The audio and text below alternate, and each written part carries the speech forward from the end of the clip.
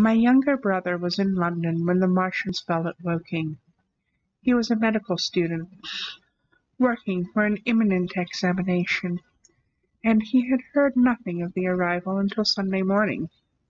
The morning papers on Saturday contained, in addition to lengthy special articles on the planet Mars, on life in the planets, and so forth, a brief and vaguely worded telegram, all the more striking for its brevity. The Martians, alarmed by the approach of a crowd, had killed a number of people with a quick-firing gun, so the story ran. I giggled too, headset.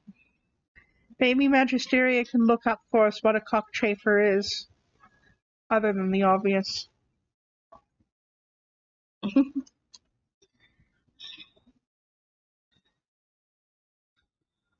The telegram concluded with the words, "Formidable as they seem to be, the Martians have not moved from the pit into which they have fallen, and, indeed, seem incapable of doing so."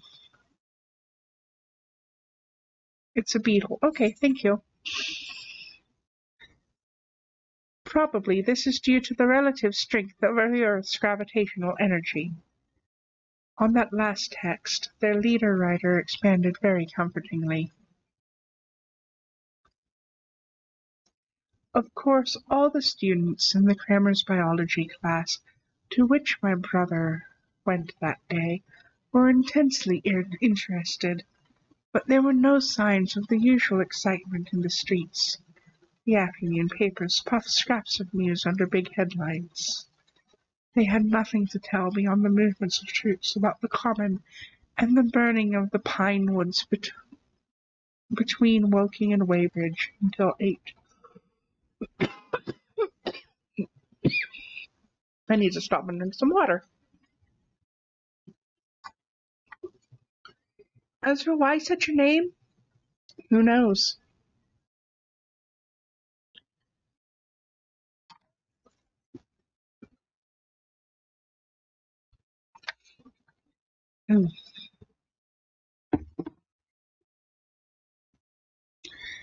Then the St. James Gazette, in an extra special edition, announced the bare fact of the interruption of telegraphic communication.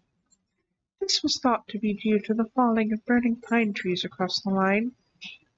Nothing more of the fighting was known that night, the night of my drive to Leatherhead and back. My brother felt no anxiety about us, as he knew from the descriptions in the papers that the cylinder was a good 2 miles from my house.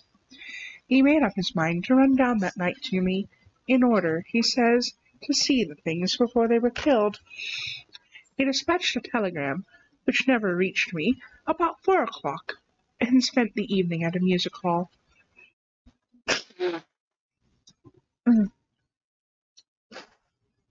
It got too cold in here earlier before I closed the porch door.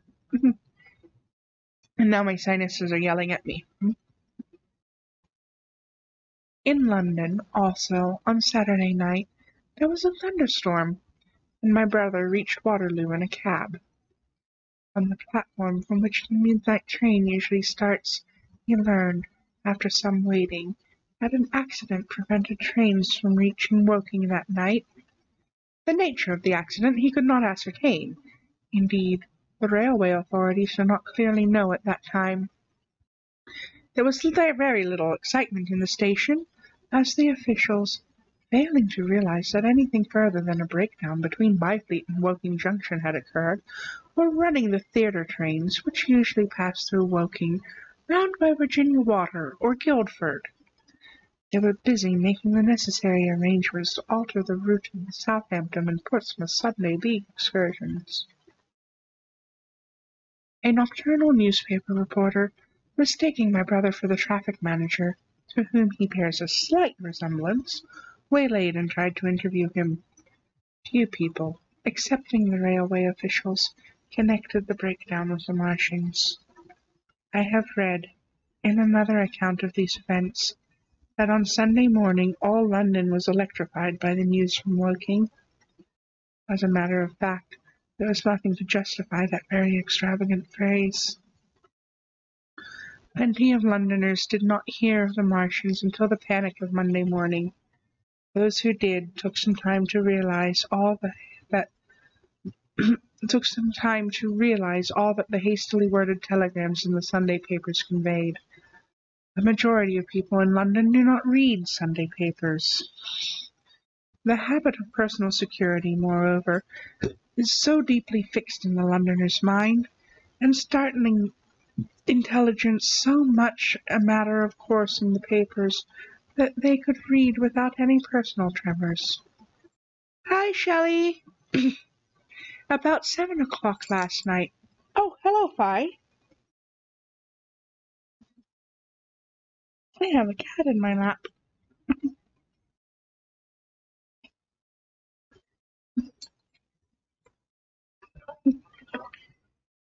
That they could read without any personal tremors. About 7 o'clock last night. Ow, ow. Falling kitty. Come on, up here on my arm. There you go. Yeah, I'm under just chatting because there's no real, She's fine. Leave her. Okay, She just wants... ow, ow, flying. Huh? I said, okay, I heard ow, ow, flying and came out to investigate. She was falling. Oh, okay. She tried to get up on my lap and she slipped. Okay. I'll see you in a few. I gotta run to Washington. Yeah, I'm under just chatting because there's no real, reading aloud, section. Yep. It's the anniversary of the radio play that supposedly caused all that panic. There's actually no real historical evidence to support that there was actually panic. Some people say that the newspaper headlines over-exaggerated it, but there's no newspaper headlines to support the theory of the mass panic either, so it's an interesting little historical bauble. Anyway, the habit of personal security, moreover, is so deeply fixed in the Londoner's mind, and startling intelligence so much a matter of course in the papers, that they could read without any personal tremors. About 7 o'clock last night, the Martians came out of the cylinder, and, moving about under an armor of metallic shields, have completely wrecked Woking Station with the adjacent houses, and massacred an entire battalion of the Cardigan Regiment. No details are known. Maxims have been absolutely useless against their armor. The field guns have been disabled by them. Flying hussars have been galloping into Chertsey. The Martians appear to be moving slowly towards Chertsey or Windsor. Great anxiety prevails in West Surrey, and earthworks are being thrown up to check the advance of Londonward.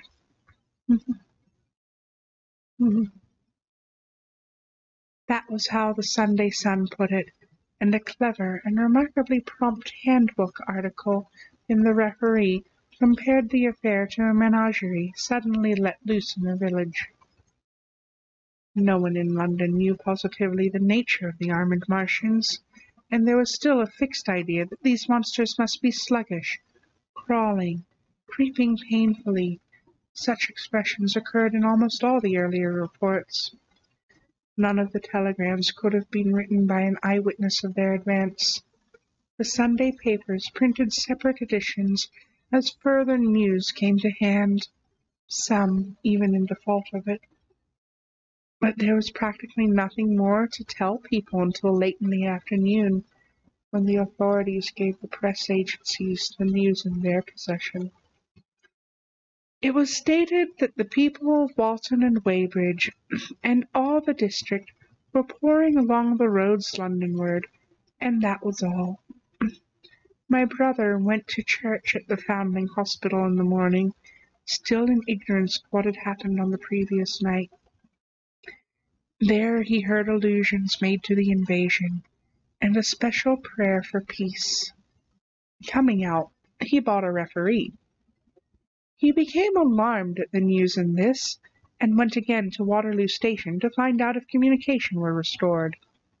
The omnibuses, carriages, cyclists, and innumerable people walking in their best clothes seemed scarcely affected by the strange intelligence that the news vendors were disseminating. People were interested, or, if alarmed, alarmed only on account of the local residents. At the station, he heard for the first time that the Windsor and Chertsey lines were now interrupted. The porters told him that several remarkable telegrams. That's fine, Shelley. Several remarkable telegrams had been received in the morning from Byfleet and Chertsey stations, but that these had abruptly ceased. My brother could get very little precise detail out of them. There's fighting going on about Weybridge was the extent of their information. The train service now was very much disorganized. Quite a number of people who had been expecting friends from places on the southwestern network were standing about the station. One grey-headed old gentleman came and abused the Southwestern Company bitterly to my brother. It wants showing up, he said. 1 or 2 trains came in from Richmond, Putney, and Kingston, containing people who had gone out for a day's boating and found the locks closed and a feeling of panic in the air. A man in a blue and white blazer addressed my brother, full of strange tidings. There's hosts of people driving into Kingston in traps and carts and things, with boxes of valuables and all that, he said. They come from Molesey and Weybridge and Walton, and they say there's been guns heard at Chertsey, heavy firing, and that mounted soldiers have told them to get off at once because the Martians are coming. We heard guns firing at Hampton Court Station, but we thought it was thunder. What the dickens does it all mean? The Martians can't get out of their pit, can they? My brother couldn't tell him. Afterwards, he found that the vague feeling of alarm had spread to the clients of the Underground Railway, and that the Sunday excursionists began to return from all over the southwestern lung, Barnes, Wimbledon, Richmond Park, Kew, and so forth, at unnaturally early hours, but not a soul had anything more than vague hearsay to tell of. Everyone connected with the terminus seemed ill-tempered.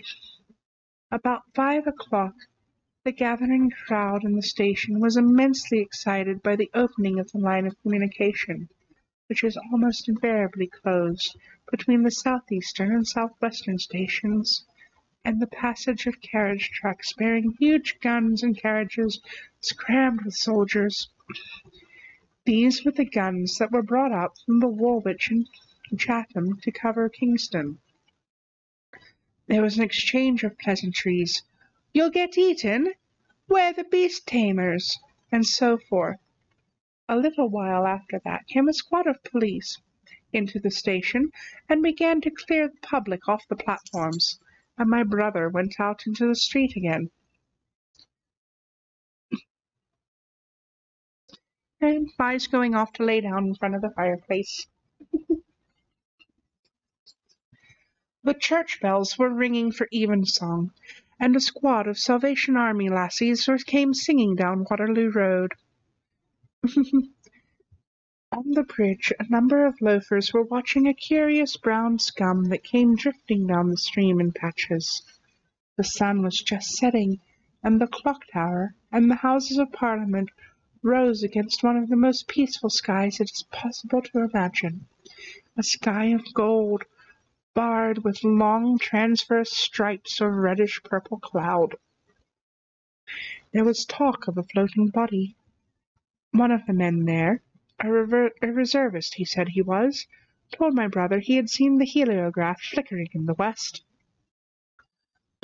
In Wellington Street, my brother met a couple of sturdy roughs who had just been rushed out of Fleet Street with still wet newspapers and staring placards.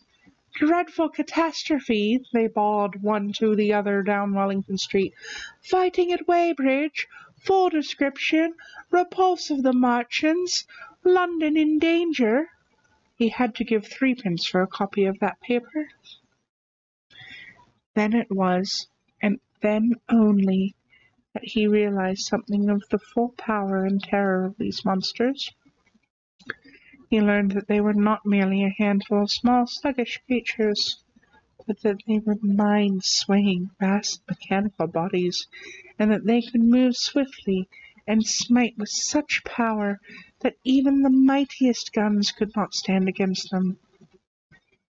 They were described as vast, spider-like machines, nearly 100 feet high, capable of the speed of an express train, and able to shoot out a beam of intense heat. Masked batteries, chiefly of field guns, had been planted in the country about Horsell Common, and especially between the Woking district and London. 5 of the machines had been seen moving towards the Thames, and one, by a happy chance, had been destroyed. In the other cases the shells had missed, and the batteries had been at once annihilated by the heat rays. Heavy losses of soldiers were mentioned, but the tone of the dispatch was optimistic. The Martians had been repulsed. They were not invulnerable. They had retreated to the triangle of cylinders again, in the circle about Woking. Signallers with heliographs were pushing forward upon them from all sides. Guns were in rapid transit from Windsor, Portsmouth, Aldershot, Woolwich, even from the north, among others, long wire guns of 95 tons from Woolwich. Another 116 were in position, or being hastily placed, chiefly covering London. Never before in England had there been such a vast or rapid concentration of military material. Just checking the temperature of my computer real quick. We're doing good.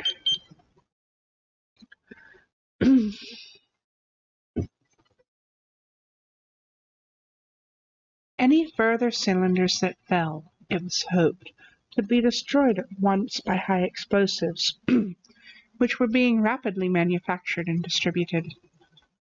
No doubt, ran the report, the situation was of the strangest and gravest description, but the public was exhorted to avoid and discourage panic. No doubt the Martians were strange and terrible in the extreme, but at the outside there could not be more than 20 of them against our millions. The authorities had reason to suppose, from the size of the cylinders, that at the outside there could not be more than 5 in each cylinder, 15 altogether, and one at least was disposed of, perhaps more. The public would be fairly warned of the approach of danger, and elaborate measures were being taken for the protection of people in the threatened southwestern suburbs. And so, with reiterated assurances of the safety of London and the ability of the authorities to cope with the difficulty, this quasi-proclamation closed. Hi, Kitty. What are you doing, sweetheart? What are you up to?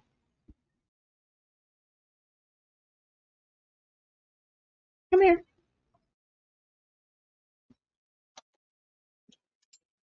No, not across the table. Okay, across the table then. Come here, you. What are you up to? Besides being a problem sleuth. You problem sleuthing?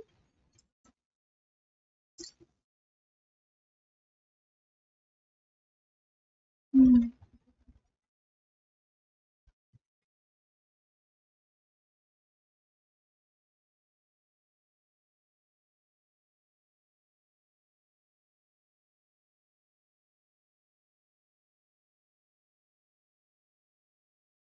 Problem sleuthing?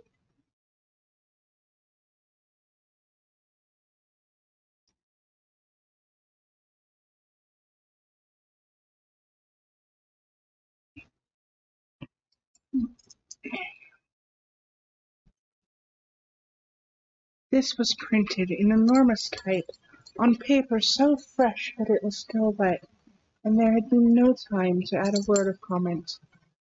It was curious, my brother said, to see how ruthlessly the usual contents of the paper had been hacked and taken out to give this face. All down Wellington Street, people could be seen fluttering out the pink sheets and reading, and the Strand was suddenly noisy, the voices of an army of hawkers following these pioneers. Men came scrambling off buses to secure copies. Certainly this news excited people intensely, whatever their previous apathy.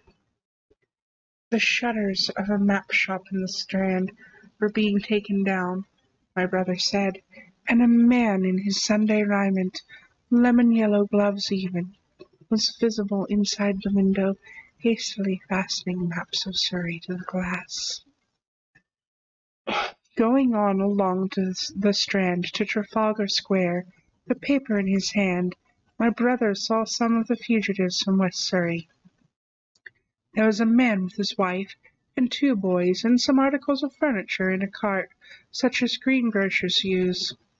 He was driving from the direction of Westminster Bridge, and close behind him came a hay wagon with 5 or 6 respectable-looking people in it, and some boxes and bundles.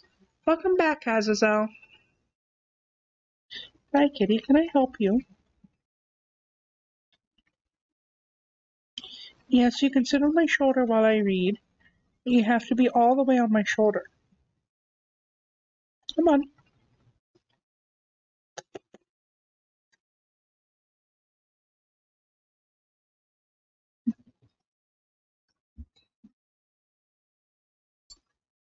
The Martians are heading towards London, and one of the 2 cats has decided that I've been reading for too long and is trying to get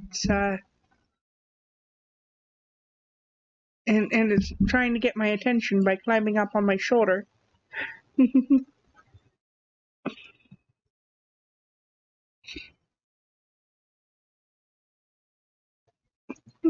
Sit down.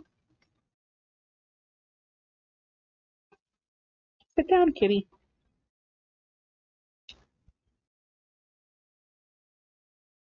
They're advertising Adam and Eve Probe Edition on my stream.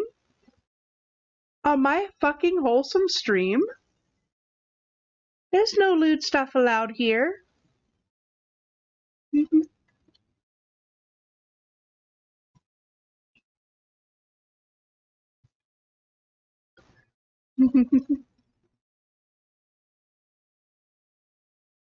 Hi, sit down. Lay down.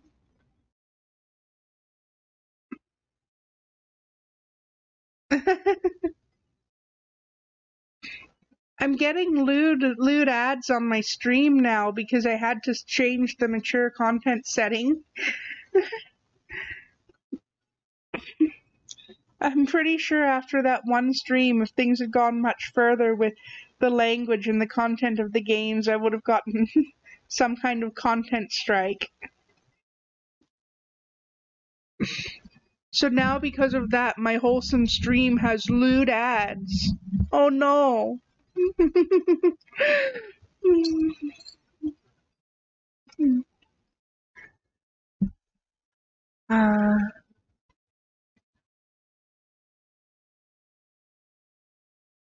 Let me figure out where I'm supposed to be here.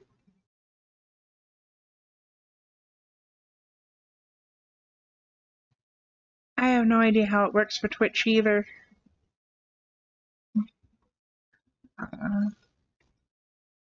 He was driving from the direction of Westminster Bridge, and close behind him came a hay wagon with 5 or 6 respectable-looking people in it, and some boxes and bundles.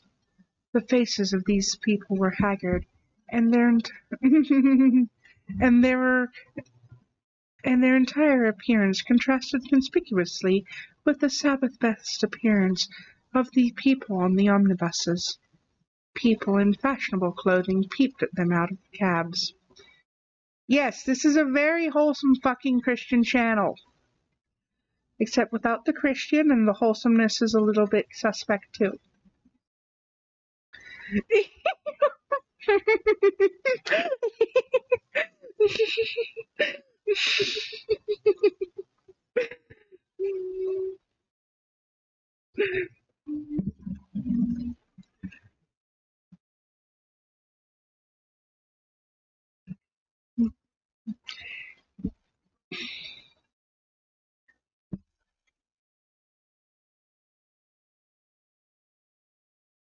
People in fashionable clothing peeped at them out of cabs. They stopped at the square, as if undecided which way to take, and finally turned eastward along the Strand.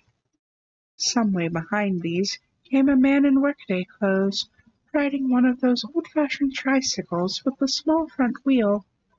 He was sturdy and white in the face. My brother turned down towards Victoria, and met a number of such people. He had a vague idea that he might see something of me. He noticed an unusual number of police regulating the traffic. Some of the refugees were exchanging news with the people on the omnibuses. One was professing to have seen the Martians. Boilers on stilts, I tell you, striding along like men. Most of them were excited and animated by the strange experience.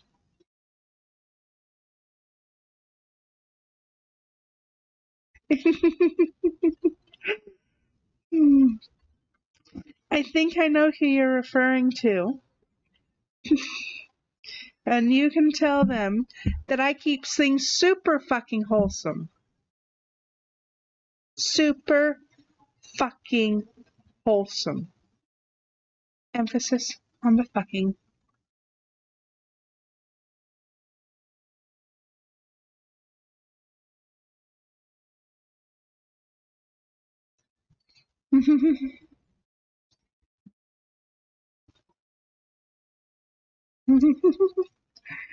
We're the most wholesome.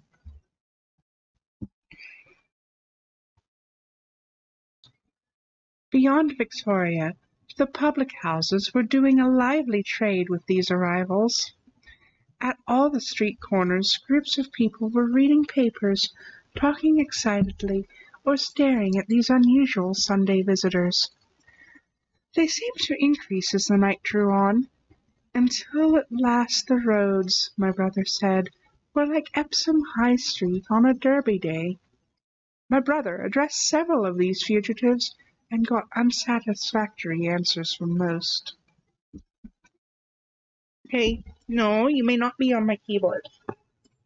You may be on my lap, or you may be on the chair next to me, or you can go lay down in your basket by the fireplace. You may not be, no, you may not be on my keyboard.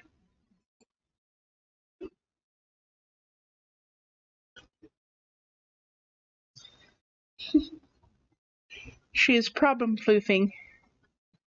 No, I think she got the hint. She's gone to lay down by the fire again.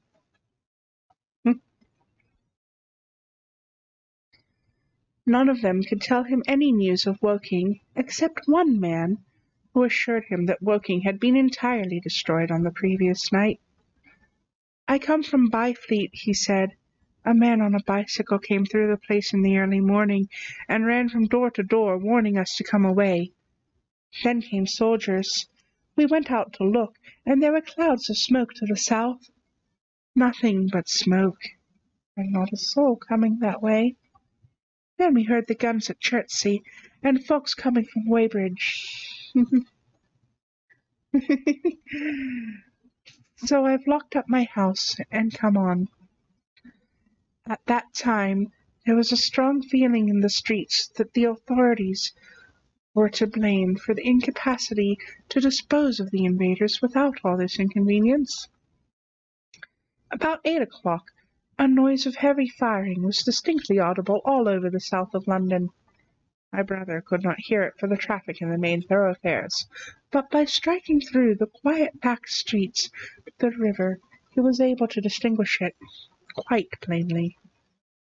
He walked from Westminster to his apartments near Regent's Park, about 2. He was now very anxious on my account, and disturbed at the evident magnitude of the trouble. His mind was inclined to run, even as mine had run on Saturday, on military details. He thought of all those silent, expectant guns, of the suddenly nomadic countryside. He tried to imagine boilers on stilts 100 feet high.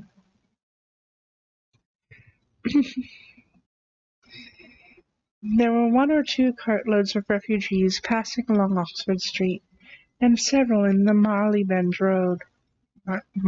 Marylebone? Marylebone. We'll go with that.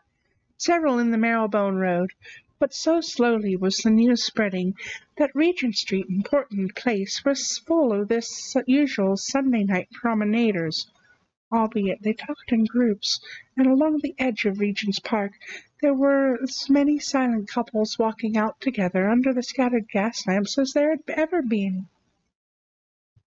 Marylebone? Okay. We'll go with Marylebone then. Albeit they talk important place were full of the usual Sunday night promenaders. Albeit they talked in groups, and along the edge of Regent's Park there were as many silent couples walking out together under the scattered gas lamps as ever there had been. The night was warm and still, and a little oppressive. The sound of guns continued intermittently, and after midnight there seemed to be sheet lightning in the south.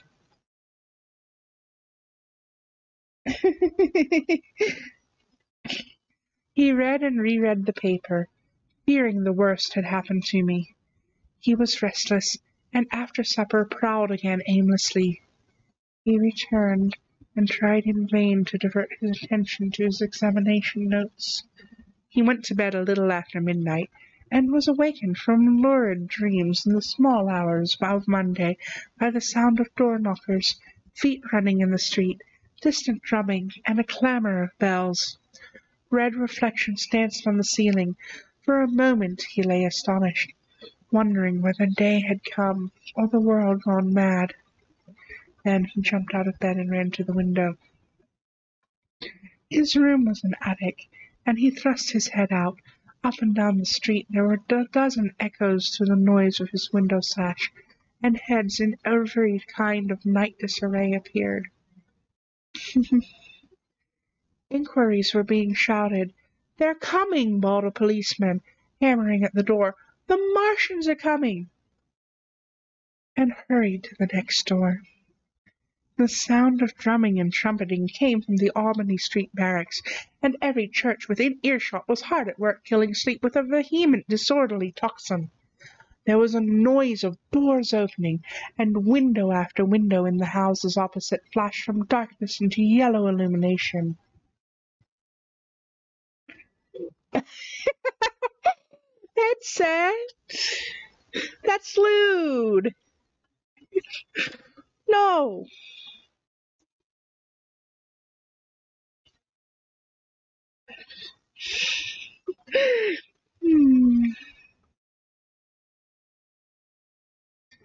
Up the street came galloping a closed carriage, bursting abruptly into noise at the corner, rising to a clattering climax under the window, and dying away slowly in the distance.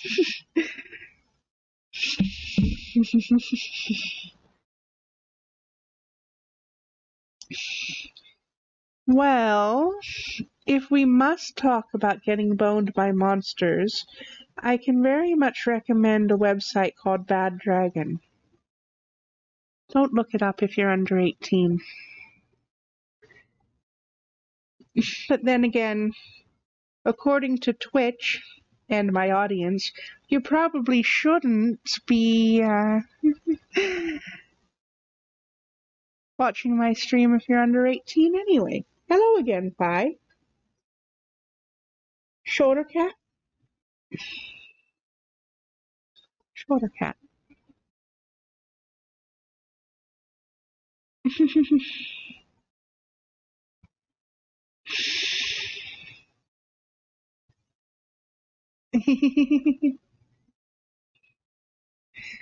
Close on the rear of this came a couple of cabs, the forerunners of a long procession of flying vehicles, going for the most part to Chalk Farm Station.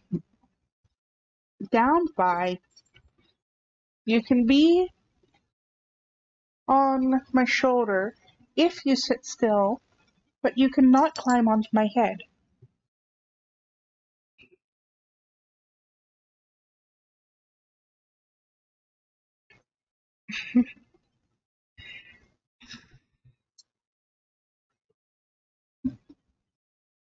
It's not to everybody's taste, but we were talking about monsters coming, and no, no Magisteria.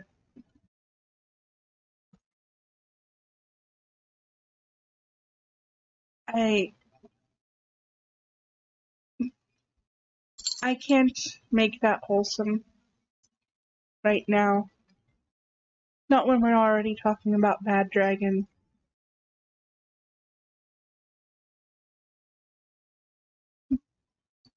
Bye. What are you doing? Lay down. I don't know if anybody heard that tiny mew.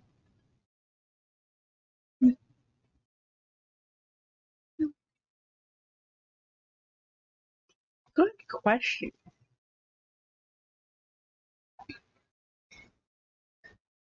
Well, going for the most part to Chalk Farm Station, where the Northwestern special trains were loading up, instead of coming down the gradient into Euston.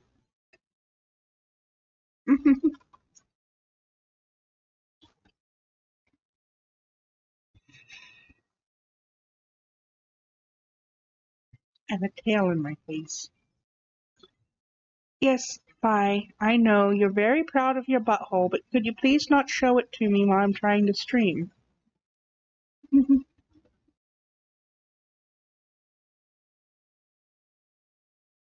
For a long time my brother stared out of the window in blank astonishment, watching the policemen hammering at door after door and delivering their incomprehensible message.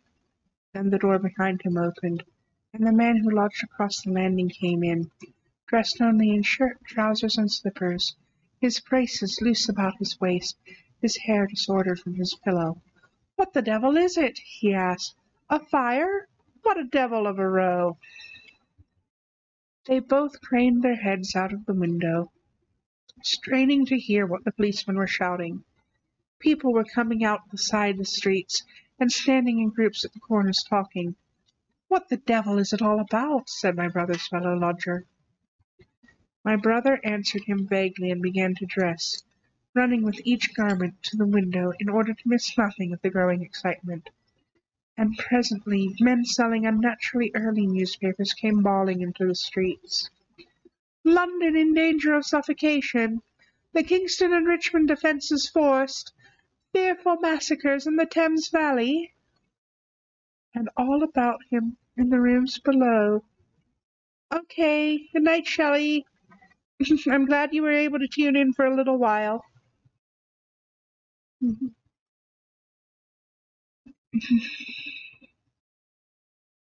In the houses on each side and across the road, and behind in the park terraces, and in the 100 other streets of that part of Marylebone, and the Westbourne Park district, and St. Pancras, and westward and northward, in Kilburn and St. John's Wood and Hampstead, and eastward in Shoreditch and Highbury and Haggerston and Hoxton, and indeed through all the vastness of London, from Ealing to East Ham, people were rubbing their eyes and opening windows to stare out and ask aimless questions, dressing hastily as the first breath of the coming storm of fear blew through the streets.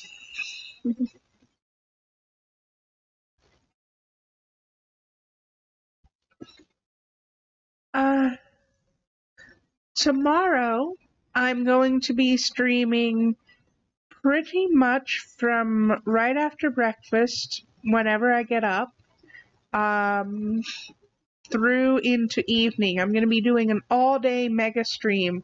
There's going to be story reading and horror games and a couple of special segments.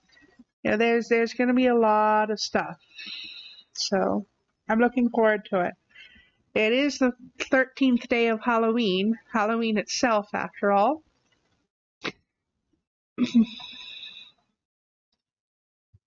It was the dawn of the Great Panic. London, which had gone to bed on Sunday night oblivious and inert, was awakened in the small hours of Monday morning to a vivid sense of danger. I'm going to work on Phasmophobia early in the morning, probably over breakfast, and do a test stream to see if I can get it to work. I'm still having some problems with it. Unable from his window to learn what was happening, my brother went down and out into the street, just as the sky between the parapets of the houses grew pink with the early dawn. The flying people on foot and in vehicles grew more numerous every moment. "Black smoke!" he heard people crying, and again, "Black smoke!" The contagion of fear, the contagion of such a unanimous fear was inevitable. As my brother hesitated on the doorstep, he saw another news vendor approaching, and got a paper forthwith. The man was running away with the rest, and selling his papers for a shilling each as he ran, a grotesque mingling of profit and panic. And from this paper my brother read that catastrophic dispatch of the Commander-in-Chief. "The Martians are able to discharge enormous clouds of a black and poisonous vapor by means of rockets. They have smothered our batteries, destroyed Richmond, Kingston, and Wimbledon, and are advancing slowly towards London, destroying everything on the way. It is impossible to stop them. There is no safety from the black smoke, but in instant flight." That was all, but it was enough. The whole population of the great 6 million city was stirring, slipping, running. Presently it would be pouring en masse towards northward. "Black smoke!" the voices cried. "Fire!" "Ow! Kitty! What are you chasing?"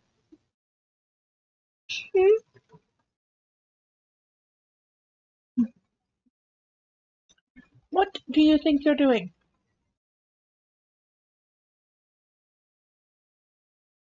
Huh?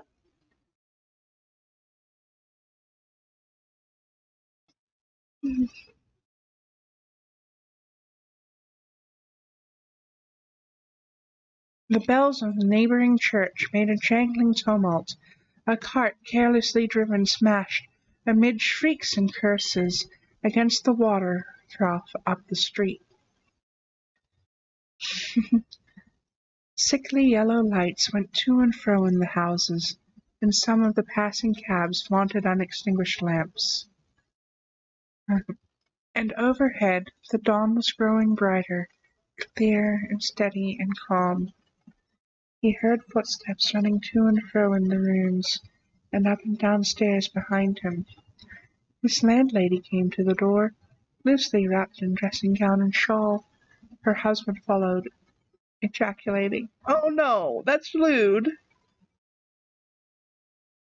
"No, no, no, why? Why? Oh, why? At least finish before you leave the room. I don't care how panicked it is. If you're that close to the edge, just finish and clean up." No. Oh.